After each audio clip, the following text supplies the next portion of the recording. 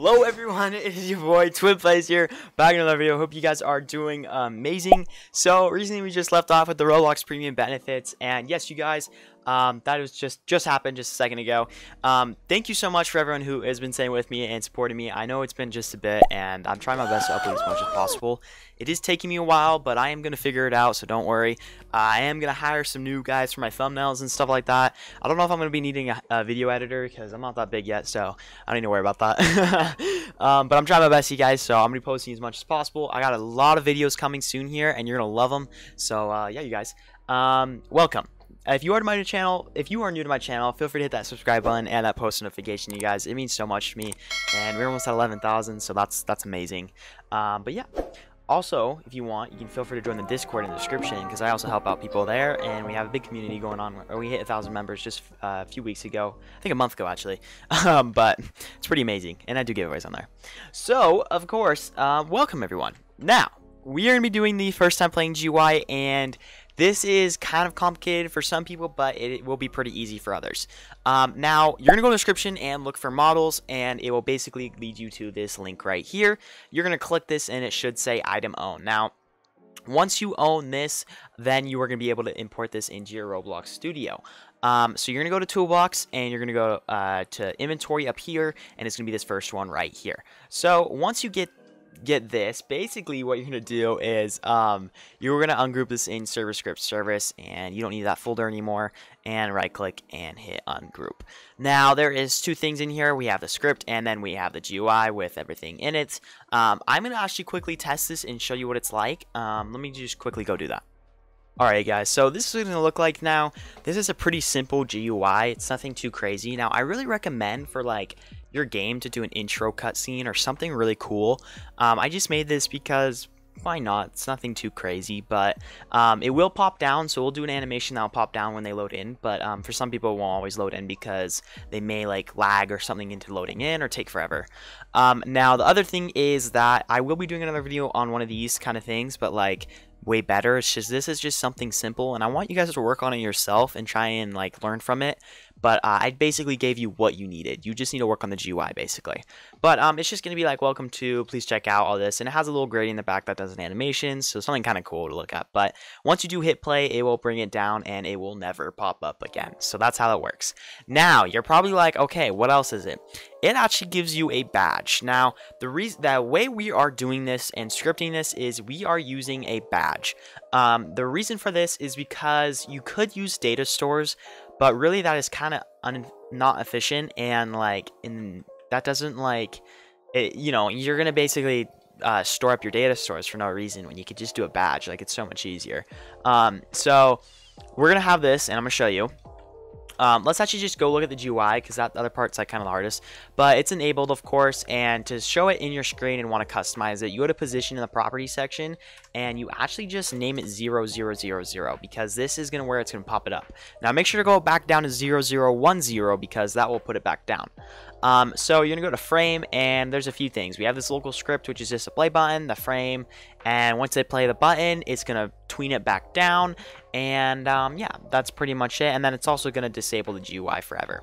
But we do have the play button that has this little cool like design. You can change it all you want, guys. Like I said, there's so much you can do. So if you want to change the colors, you want to change the design of it, feel free to do that all you want. This is all up to you. So like I said, guys, just customize this how you like it. It's your choice. But then we have the play button, the gradient, and we have this little image. You know, you can do this, you can put it wherever you want to do. I just, you know, I have it for fun basically. And then we have the extra text up here where you can change this to welcome to, and then you could do whatever, like vibe game or something fun. And you can customize this all you like. Now this should automatically fit on all screens if I'm right, so you don't need to worry about that. But of course you have the play button and stuff, but that's pretty much it. So now we're gonna go back to frame, and you can move it all the way down. So we're gonna go back here and go 1, and there we go. Put this back in there. The reason I put it in there is because it's in server script service, so people can't access it if there is a hacker, and just because like it saves space basically. But what we do here, what we have here is the badge service, a player service, the played badge, a local function called add UI, the player added function, and of course the badge service function. Now it's pretty simple. So first we're grabbing the badge service because we are going to be using a badge for this, the player service, and we're going to make a played badge, the local ID for the ID of the badge, and I'll show you in a bit here. Now, then let's do this first, and then we have the local function add UI. So for this function, we basically are going to do script dot first time playing GUI, which is that inside of that basically because it's a child, and we're going to clone it, and we're going to set the parent to the player, wait for player, and then the player GUI. So we're going to be setting the parent of this GUI to the player GUI, which is going to pop on their screen. Local player GUI equals player, wait for child player GUI. Then local frame equals player GUI, wait for child, then this GUI, dot frame. So inside here, dot frame. Then we're going to be framing this and tweening it up. So basically, when they join the game right here, if they do not own the badge, then we're going to be doing this function right here where we're going to tween it up to this player, and then we're going to award them the badge. Else, if they do, then we're going to say player owns badge. Now, if I do play this game, I already have the badge, so it's going to say player owns badge in the system, the console. But that's pretty much it. It's pretty simple. So basically, it's just a local function called add UI. I could have done it in here, but super nice to just leave it out here. So basically, like I said, we're cloning this GUI to the player, and then the player is going to see that it tweens by using this right here. And that is going to happen when we check that they join the game, of course, and if they don't own the badge. And this is how it works, basically. So that's all it. Now, going to the badge, this is the hard part and the sad part. Of course, you guys are going to be like, Twin, you know, tell me it's going to cost Robux. Badges do cost Robux now. I think this is because, you know, they did them in the past, and people just, that's just how they did it. So, like I said, we're going to go to my vibe house right here. It's so funny because I haven't played this game in forever, but I have these badges right here, and when you create a badge, you basically just go to configure this experience, if I'm right, or no, create. Sorry guys, we go to create, and then we go to badges, of course, here we are, and then you go to your badges, and I have vibe house, and here we are. We have 9,231. That's amazing. But then of course you have this, and this is the ID. So that's it. That's the ID. You control C it, and you control V it.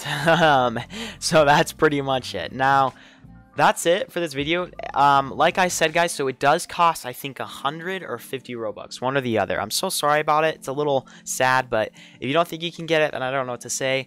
Honestly, it's kind of investment to your game, so I'd recommend doing it and spending some kind of big bucks. You can just spend $5. It's not that bad, but I believe in you guys. Well, it's like $1 if you don't. If you think about it. But thank you guys so much. I hope you did enjoy this video. I will see you guys in the next one. I'm planning on releasing my other cool stuff really soon here. I have a lot of videos coming out and a lot of ideas. You're gonna love them. So yeah, you guys, I will see you in the next one. Bye.